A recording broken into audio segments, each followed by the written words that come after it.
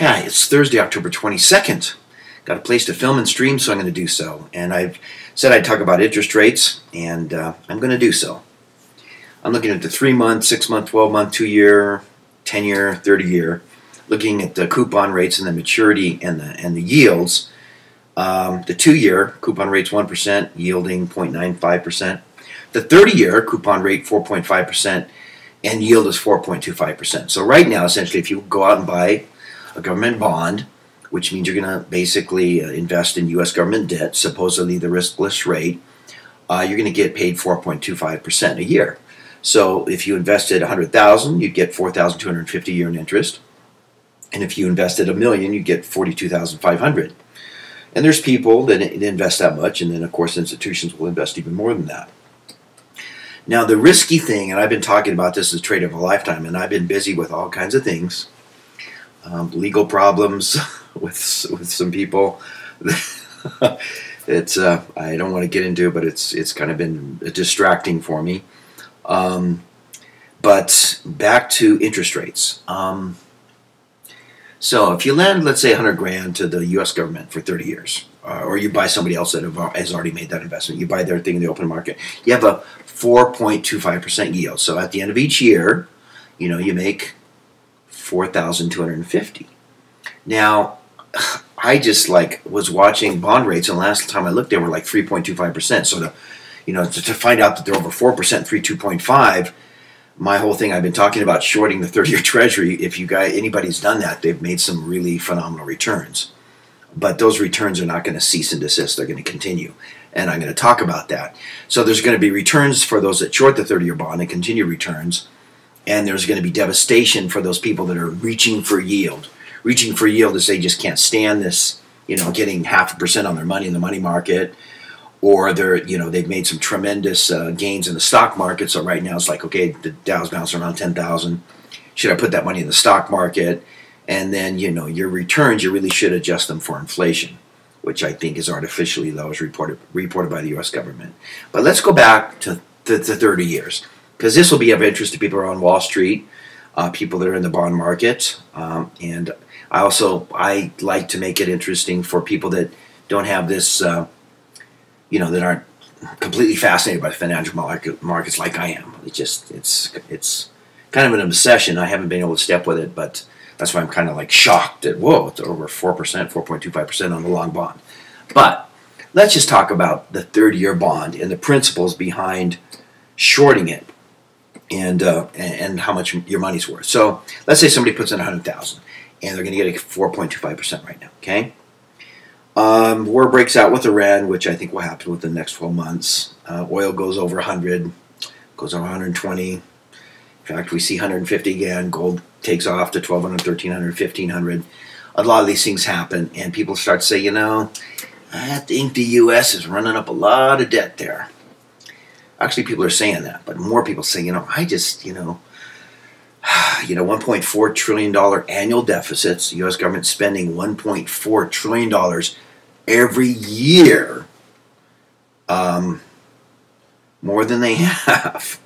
The figures are so astronomical, it's kind of hard to even conceive of them. But that's a massive amount. Back when we complained about Bush, he was running $200 billion deficits, and we would yearn for the former Clinton years when there was actually a balanced budget for a little while.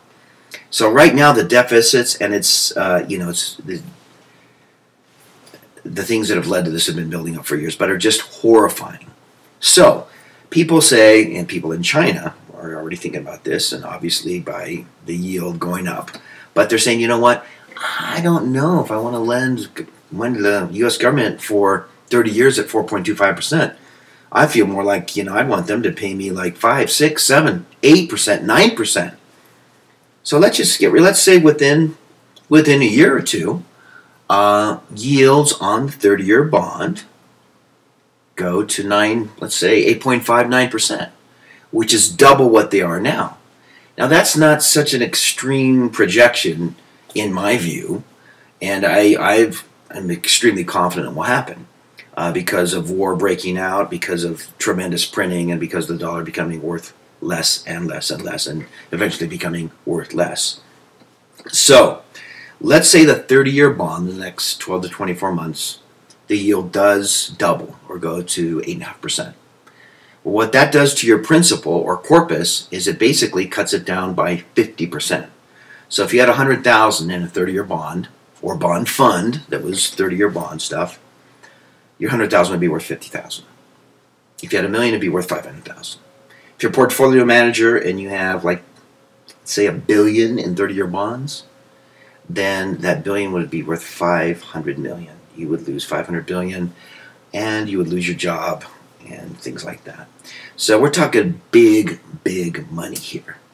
So really rich people, if they put a bunch of money in 30-year bonds, and they kind of just say, hey, I'm going to wait, leave it there for a few years, they're going to get killed. It's going to be the worst financial mistake of their lives. It's going to be a horrifying financial mistake, a fatal financial mistake.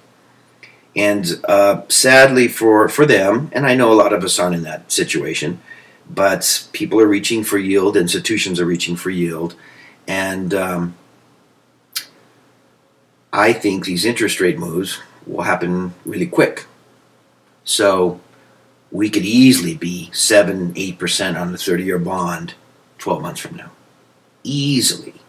And so people would lose tremendous amounts on the corpus or principal if they're in the 30-year bonds. Now, the Wall Street guys and money market guys, some of those are like, they'll get out as soon as it's 5% or 6%. They have these triggers, they'll get out.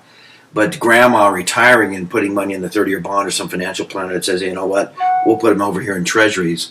If they don't get out before interest rates go up, they're going to have their corpus or their principal wiped out.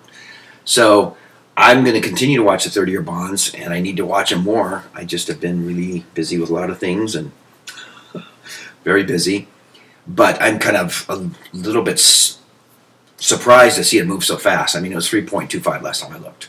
And at the bottom of this trough, some of you may recall, just maybe a year ago, the 30-year bond, year and a half, was at a yield of 2.52 for a few days.